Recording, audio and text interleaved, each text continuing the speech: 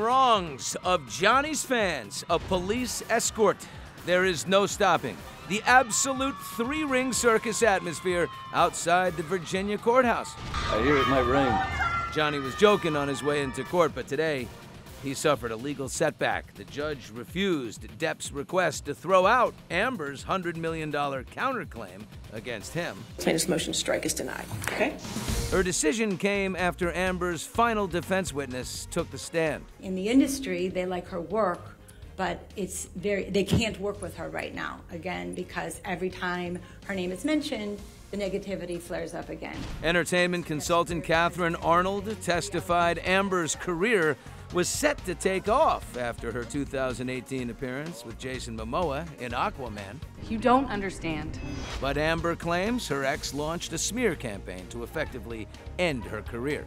It's very likely that Ms. Heard should have earned between $45 and $50 million.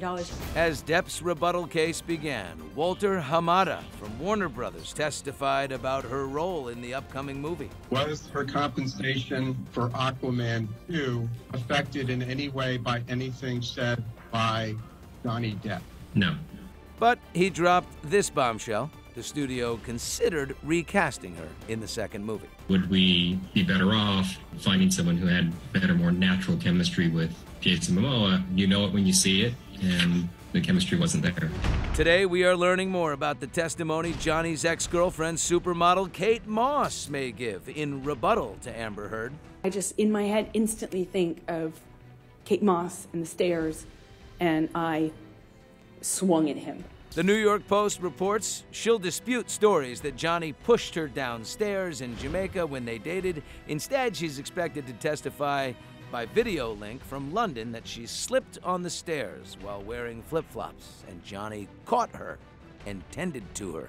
And Chanley Painter from Court TV is with us. Chanley, do we imagine that when Kate Moss takes the stand tomorrow, she is going to paint a tender and loving picture of Johnny Depp? I think she can't be too flowery or embellish too much because that may go to her credibility. They may see some bias there. So she does need to be a little bit realistic because we know normal couples, they aren't perfect, right? So she needs to own that. Team Amber has rested their case. They scrapped plans to call Johnny. Was that a decision out of fear or confidence that they had enough? It sounds like the decision not to call Johnny was a game time decision. This jury, Billy, really did seem to connect and maybe like Johnny Depp a bit, so it probably was the best decision. Court TV's got gavel-to-gavel coverage, and we'll have the latest developments tomorrow on Extra.